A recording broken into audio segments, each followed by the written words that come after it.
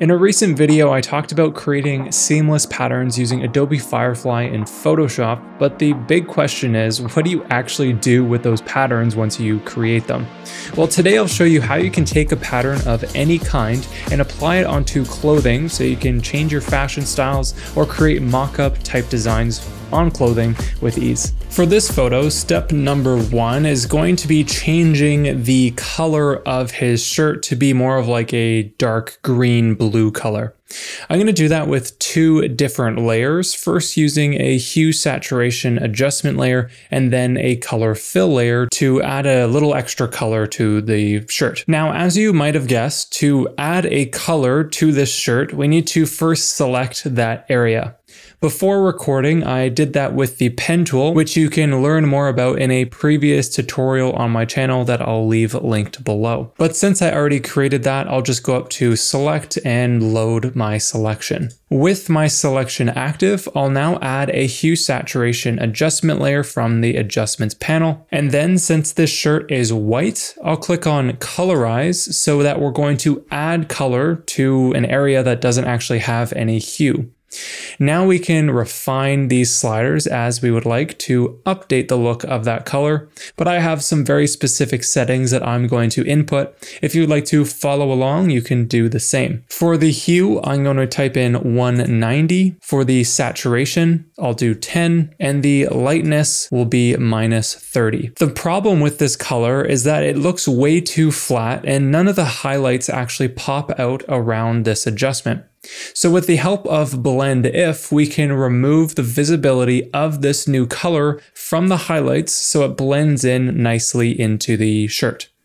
To access Blend If, I'll double click on the hue saturation adjustment layer to access layer styles. And within the blending options, I'll go to the Blend If sliders.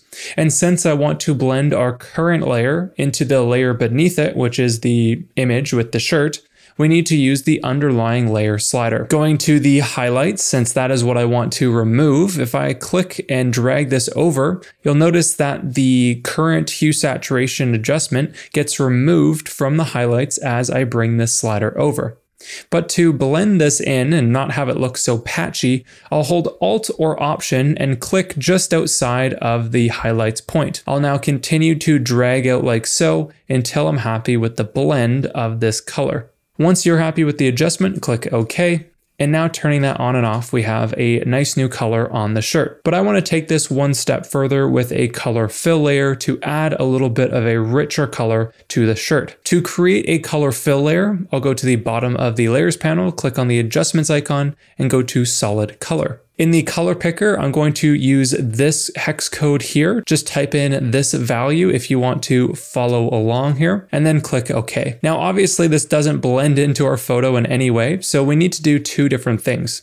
We need to isolate this color so it only fits within the shirt, and then we also need to blend that color into the details of the shirt, such as all of the threads within the fabric. So to begin, since both of these layers are related, I'm going to shift click both of them and press Command or Control G to group them. Opening up this group, to make my life easy with all of my future adjustments being isolated onto the shirt, I'm going to duplicate the hue saturation layer mask to this entire group. By holding Alt or Option and clicking and dragging on that layer mask and placing it on the group, now any layer within this group will be isolated to the shirt. From there, I'll click back on the color fill layer and change the layer blending mode down here to multiply to blend that color into the shirt. But just like we had the problem with the hue saturation where the highlights aren't showing through and the color looks too flat, we need to once again call upon the help of the Blend If sliders. Once again, double clicking on the color fill layer to access layer styles, we'll go to the Blend If sliders and once again edit that highlight point of the underlying layer slider. Holding Alt or Option and clicking outside of that point, I'll now drag over like so to remove that color from the highlights. To further refine this color, I'll just continue to drag that highlights point out until even the shadowy areas of the shirt look nice and realistic with this color blend.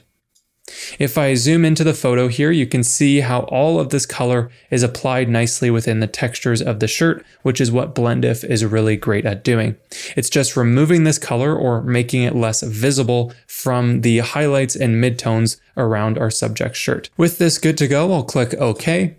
And now we can look at our before and after here. So we have successfully changed the color of our shirt with 2 different layers. Now we're ready to go and apply our pattern onto this shirt.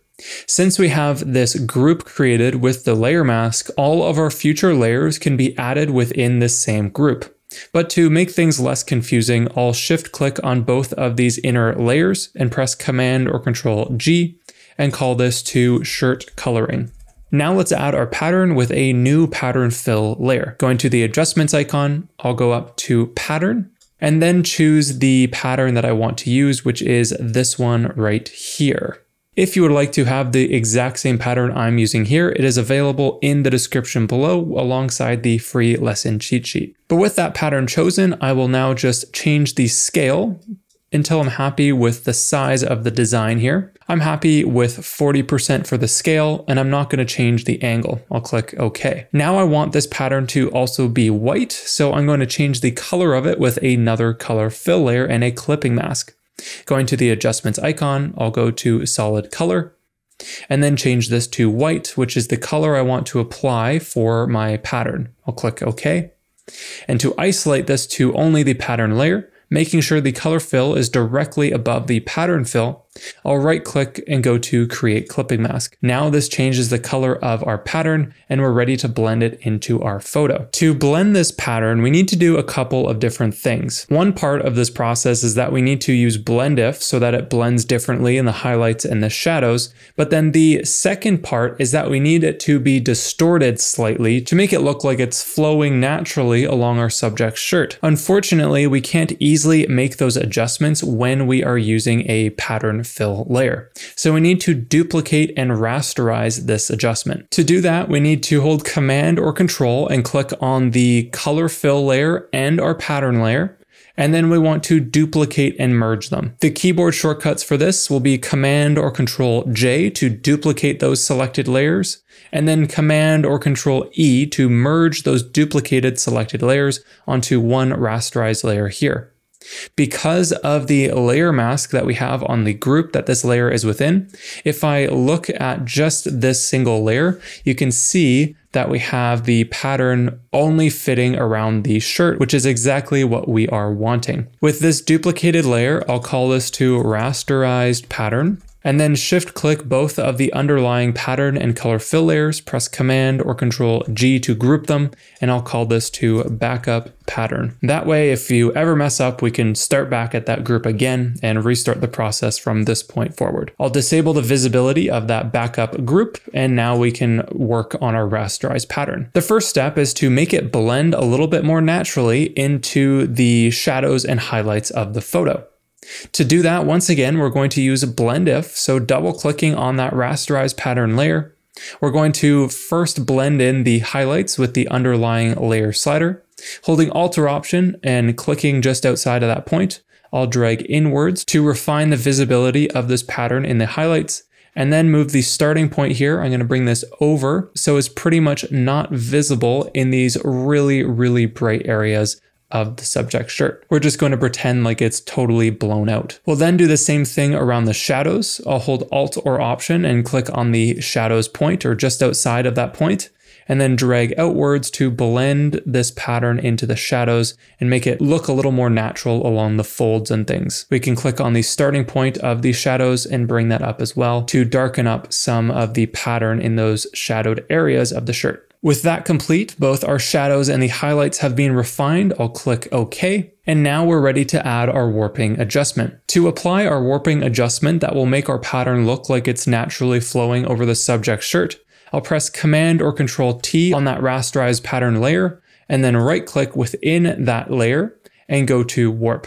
To start out, you can try one of the warping presets. Sometimes the bulge option looks pretty decent on clothing because it makes it look like it's flowing forward from the shoulders. But if it looks too intense, we can bring down that bulge amount by dragging on that slider here. But what I find more useful is going to the grid settings and going to 5x5 for this photo.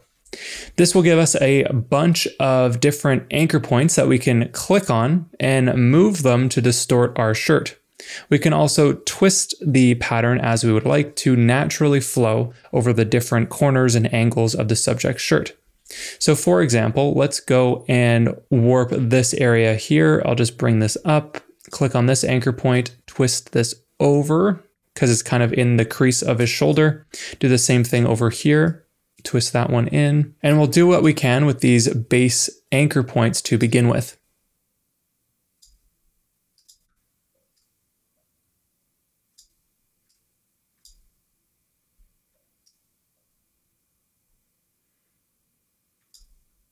Once you've worked on the default anchor points that are available within the 5x5 grid, we can go and add some custom splits if you want to do further warping adjustments.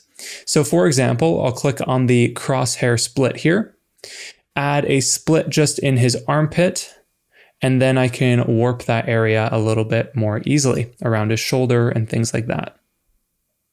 I'll create another crosshair split down here in his other armpit, and then use the anchor points to twist and distort the pattern so it looks a little bit more natural in the photo. With your warping adjustments complete, whether you just use the default warping preset, one of the custom grids, or you added your own splits to the mix, we'll just press the check mark to confirm those changes. Now the pattern is blending a little bit better, but what's making it not look very realistic is that there is a consistent graphic going over the different folds in the subject's shirt. For example, we have this one graphic that is visible on both the outer pocket as well as the inside edge of the shirt, which just isn't possible. So for this photo, I'm going to select the different pocket squares as well as the collar of the shirt all the way down and remove the pattern from those areas. I went and selected these areas with the pen tool, but you could use something like the quick selection tool if you would like, but I'm going to go ahead and load that selection that I created previously with the pen tool and continue from there. With the areas selected that I do not want the pattern to appear in, I'll click on that rasterized pattern layer, and while that selection is active, I'll click on the layer mask to apply that selection. Since this is the opposite of what I want, I'll press Command or Control I on that layer mask to invert that area, and now that looks a little bit better to me. Now the final thing to help us blend this into the photo is that if I look at the graphics, there's no texture applied on top of the graphics besides what is now visible through those graphics because of Blend If. However, we can use a high pass filter to apply a sharpening adjustment based on the textures of the shirt so that they appear visible within the visible areas of our pattern as well. To do that super easily, I'll click on the image layer at the bottom of the layer stack, press Command or Control J to duplicate it, and then bring it within the group here and place it at the top of the stack. So it's within the group that has the layer mask, but it's above all of the layers within that group. Now to create a high pass filter based on this layer, I'll go up to Filter, and then down here to Other and High Pass. Zooming into the photo here, we want to increase the radius so that we can see all of those little details. You don't want to go crazy with this because this is what will appear on your graphics. So I'll bring this down to a more reasonable level. Something like this looks good, and I'll click OK. Now to blend this into the image, I'll change the layer blending mode down here to linear light. Since this is affecting the entire shirt and I only want it to affect the graphics, I'll right click on that high pass layer and go to create clipping mask, assuming that it is directly above the rasterized pattern, which contains all of the graphics that appear on our shirt. I'll rename this layer to texture. When you're working with a pattern that has more visible areas, this layer will be more dominant in view, but if I turn it on and off, you can see a very slight difference in texture that is added to the visible areas of our pattern. Before I add my final lighting effects, there are just a few buttons that I missed, so I'm going to refine those here by clicking on the rasterized pattern layer mask, and with the brush tool painting black, I can just manually mask away the pattern from those buttons just with a few simple brush strokes. Now, the final effect that might be worthwhile to blend your pattern in is to add some selective contrast. So clicking on the group, I'm going to create a new curves adjustment layer and place it at the top above the group. That way it will be able to affect everything within the group. For this photo, I'll just add a bunch of contrast, bringing down the shadows and increasing the highlights, maybe bring that up a little more, something like that. Now, since I want it to only appear in selective areas around my subject shirt, what I'm going to do is click on the layer mask of the curves adjustment layer, press Command or Control I to invert it, but to make sure that I only color inside of the lines, I'll hold Command or Control and click on the layer mask of the group layer to select the visible areas from that mask.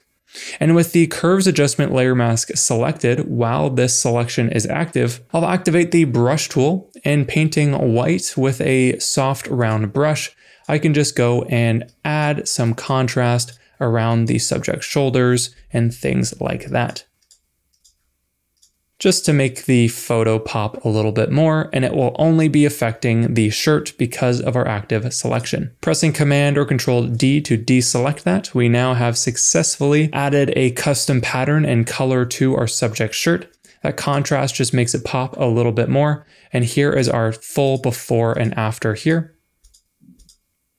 And if there are any little areas such as around the collar where there's a little showing up, we can just touch up our group layer mask with the brush tool, and with a decent hardness of brush, such as 85%, you can just paint over any leftover edges that weren't filled in from your original selection. Okay, so I know that was a lot to remember, which is why I created a free PDF lesson cheat sheet covering every step that we talked about today. I also threw in the same pattern that I used in this video, so you can create the exact same thing that I made here. You can grab all of that and the cheat sheet in the description below if you're interested. But now that you know how to apply a pattern into your images, if you haven't watched my previous video on using AI to create new patterns for Photoshop, you definitely need to check that one out next. Just click the video right here to watch that one, and I hope to see you there.